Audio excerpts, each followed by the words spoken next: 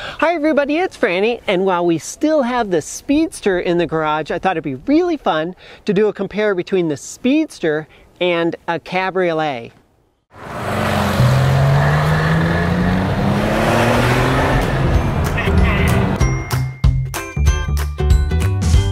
As an added bonus, this car is a 1955 Pre-A car, and this is a 1958 T2A. So that means almost nothing to you unless you're really deep into 356s.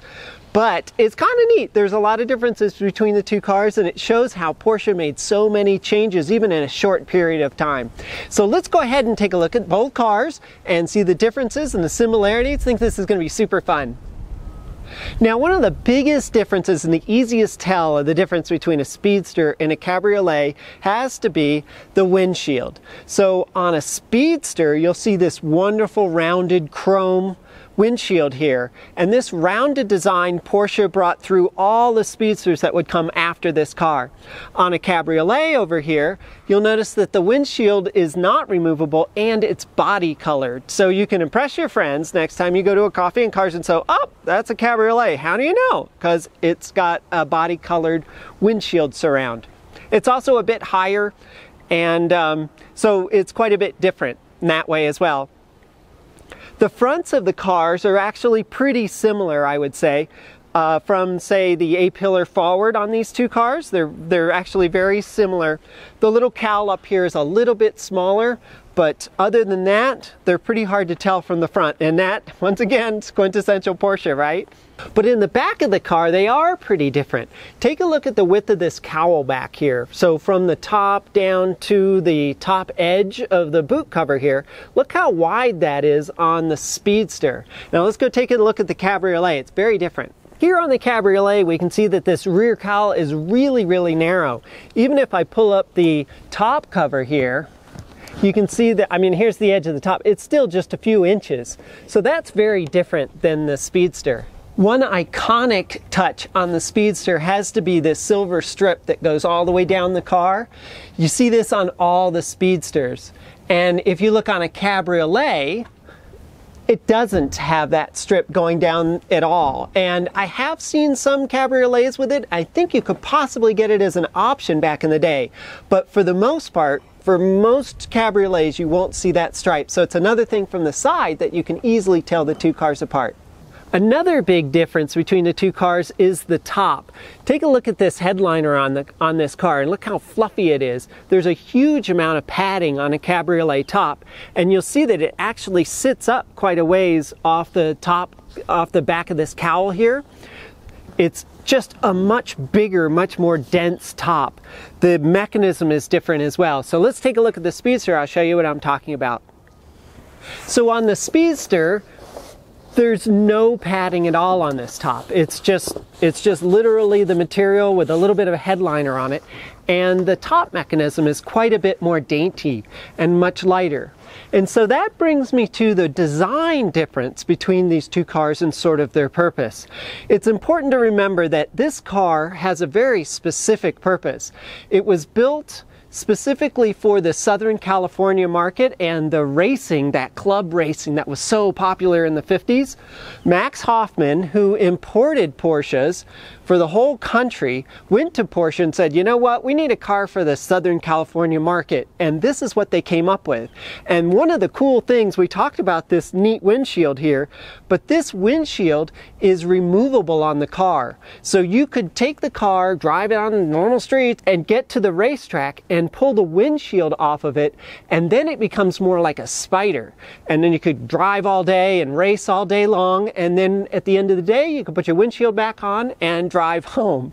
That's very cool, but it's very different than the whole concept for the Cabriolet. So the Cabriolet has a completely different sort of use. This is more of a GT car. It's a very comfortable car. It has that great padded top, it's well insulated, it has a lot of sound deadening. The seats are more fluffy and a lot more comfortable than the tighter bucket seats that you'll find in the Speedster. But this car just has a different purpose. This was more of an everyday driver car. So you can see how Porsche, even back in the 50s, was thinking about, maybe we should have sort of a race-bred car, and then maybe more of a GT car that people can drive every day. It's very cool to see how even back in the day they made two cars that sort of seem like they overlap, but there was a definite difference between the two. The interiors of the cars are pretty different. They really are. So in the Cabriolet here, we've got much more comfortable seats, but they're not going to hold you quite as well for racing and all that. We have one accessory that didn't come in a Speedster, and that would be the radio. So Speedsters don't have radios, they don't have glove boxes, and they don't have this is an ashtray, they don't have that either. Another really big thing that this car has that the Speedster doesn't have is roll-up windows.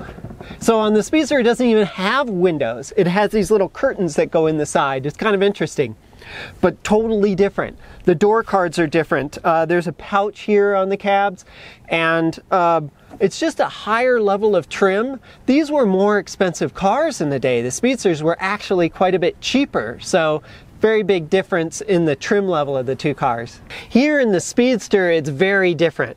Take a look at these iconic Speedster seats. They're pretty thin on the padding here. They're decent padding on the bottom, but they're wonderfully cupped. And this car actually has a little bit of an option that you can tilt them backwards. So you can see in the back that they use the same material that they've got for the carpet here on the back of the seats. Also, look at the door panel here, very stark. We don't have that roll-up window at all. We have these two things. Now, what could they be for? Well, on a Speedster, this is your window. So believe it or not, this thing pops in these two little holes here like this, and then snaps on down here, and that's your window. The top sort of comes over and mostly fits around it, but I know it's more of a suggestion than an actual window, but it is what Speedsters came with. It's kind of interesting. Once again, Porsche trying to remove everything that's heavy, everything that's going to interfere with performance, because this was to be a performance and a weekend race car. Take a look at our dash here. This is quintessential. Look at this wonderful binnacle that they put on this. I love this. Now this was brought across to the design for the Boxsters as well. Really kind of neat. You just have your two gauges here, and you have a little oil gauge up here for temperature. But you just have your speedometer on one side and your tachometer on the other side. Very simple. The key here is a simple key, just goes in and you turn it on, but it's got a push button start. How cool is that? 1955 push button start. The rest of these little lights, one of them's for the generator, one's for the oil. And that's pretty much all there is. There's windshield wipers here, and these are the lights. You do have a horn. Other than that, the car is very basic. We do have heat. That's what this knob is for down here. But you can see just a rubber mat on the bottom floor here, and everything else is just very stark. Now in the back, the owner of this car has put in a seat back here. Now, but originally these cars didn't have seats. They didn't have anything back here, so it would just sort of, the carpet would just sort of roll down. There were no back seats in the back of a Speedster, but the mounting points do exist. So he found a set of back seat he could put in here, and it actually looks kind of cool. It's kind of neat. But the important thing to just sort of take away from this is just how stark it is and how sort of race-bred this is really supposed to be. I think it's great, and it really feels uncluttered in the car as well when you're driving. It's really kind of neat. One telltale sign to be able to tell a real Speedster from a replica Speedster is almost always the parking brake. So where is the parking brake on a real Speedster? It's kind of interesting. It's up here, and it's a big latch that you pull back, and then you can push this to release it. And that whirls it down, and then we can pull it back. It's kind of neat. If you're ever at a show and you're really wondering, well, is that a real Speedster or is it a replica? This parking brake always gives it away. So another big difference between the two cars is actually the weight. These the Speedsters are actually quite a bit lighter, a few hundred pounds lighter than the Cabriolets. And that makes sense with all the extra metal on the Cabriolets, the padded tops, and all the extra sort of fluffy bits. That all adds up in weight. So these cars, the Speedsters are quite a bit lighter actually, which also helped them feel a little bit peppier. Now, as far as engines goes on these cars, you could get pretty much any engine you really wanted on either car. You could get anything from this normal engine, the normal pushrod, in this case a 1500, in this case a 1600, just based on the year. You could get the same basic engines, or you could go all the way up through the 4-cam Carrera engines, and those were amazing. But you could get that in either car, so it depended on how you spec the car. Pricing. This was the cheapest car that Porsche sold, and they were pretty inexpensive. They were under $2,000. They were right around $2,000, and that was back in the 50s, so fairly expensive back then. But compared, these were quite a bit more, several thousand more. So the Cabriolets were the top of the line and the most expensive. Now today, the Speedsters, as we all know, are the one that's most sought after. It's got that great low California look, and because these cars were so cheap, they weren't well taken care of, and there's less of them available.